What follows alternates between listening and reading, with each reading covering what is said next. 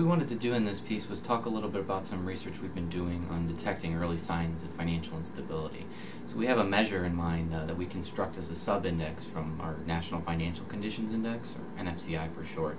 We wanted to get a sense of how good is this indicator in giving us a leading signal of both periods of financial stress and recessions, so the fallout from those periods.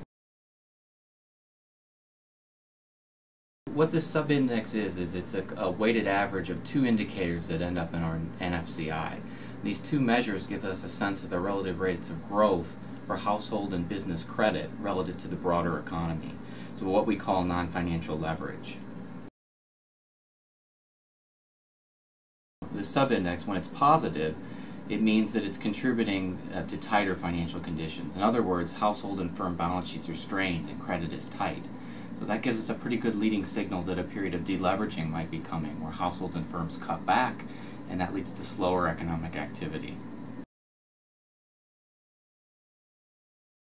We chose to look at a sub-index of these two indicators because they resemble to a great degree what's called the private credit to GDP ratio. This ratio, which measures household and business financial obligations relative to the broader output of the economy, has been proposed as sort of a leading indicator of financial instability.